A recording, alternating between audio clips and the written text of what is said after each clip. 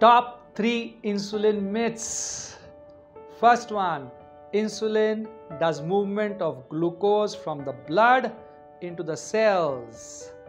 Yes, it does, but along with glucose, it also moves fat and water. Please know that insulin almost works like an anabolic steroid. It's like a growth hormone.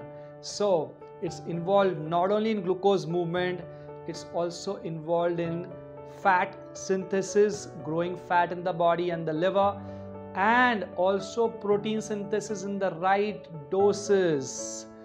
If too much of insulin happens, it can also create protein loss.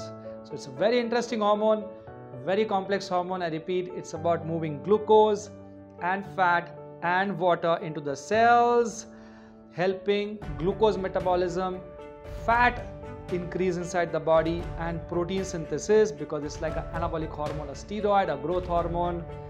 And that brings us to the second myth. Second myth, more insulin is good.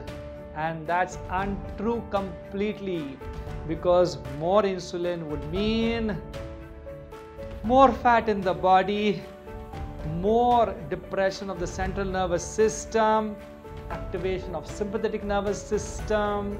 It will increase your blood pressure, it will increase your fat, it will make you obese.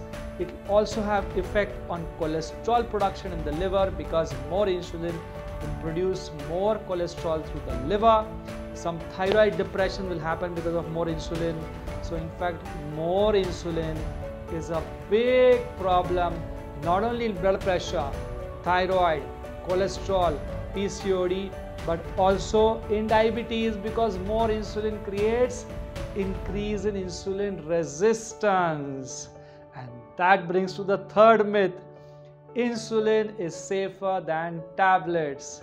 Yes, it is safer in terms of no side effects of your digestive system, but as mentioned already, if you are overweight, if you have high BP, if you have cholesterol, or you are on the way of all of this and you are taking external insulin, you will in fact increase all this problem.